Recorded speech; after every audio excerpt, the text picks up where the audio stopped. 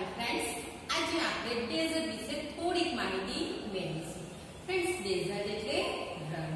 જો તમે પિક્ચરમાં જોવો છો, આ છે ડેઝર્ટનું પિક્ચર. તમે ચારે બાજુ શું દેખાય છે?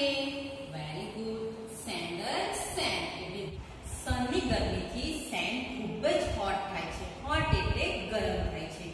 ત્યાં સવારી માટે કયું એનિમલ્સ યુઝ થાય છે તમને ખબર છે? Very good, camel. કેમલ એ ડેઝર્ટનું જહાજ પણ કહેવાય છે.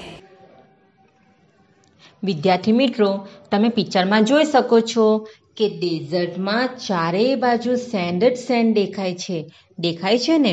અને જો તમે જોવો છો કે સેન્ડમાં તડકો પડવાથી તે એકદમ હોટ થઈ જાય છે. અને સેન્ડ એકદમ હોટ હોય તો તેના પર આપણે ચાલી શકાય નહીં. તો ત્યાંના સ્ટુડન્ટ સ્કૂલ જવા માટે તેઓ કેમલ કાર્ટ પર બેસીને તેઓ સ્કૂલે જાય છે. વિદ્યાર્થી મિત્રો, તમે તમારા ફેમિલી સાથે રાજસ્થાન ગયા હશો તો ત્યાં તમે કેમલ કાર્ટ પર બેઠા છો ને? સરસ. ફ્રેન્ડ્સ, પહેલા જમાનામાં વિલેજમાં વ્હીકલ્સની એટલી બધી સગવડ ન હતી. તો ત્યાંના પીપલ્સ એક પ્લેસથી બીજે પ્લેસે જવા માટે તેઓ શેનો યુઝ કરતા હશે? તમને ખબર છે? નથી ખબર? તો ચાલો હું તમને કહી દઉં. તેઓ એક પ્લેસથી બીજે પ્લેસે જવા માટે તેઓ બુલેટ કાર્ટનો યુઝ કરતા હતા.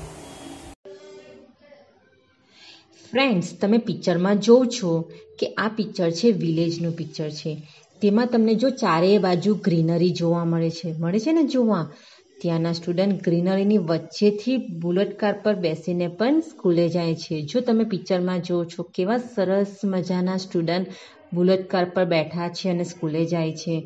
જ્યારે ત્યાં ખૂબ રેન પડે ત્યારે પણ તેઓ અમ્બ્રેલાનો પણ યુઝ કરીને પણ સ્કૂલે જાય છે.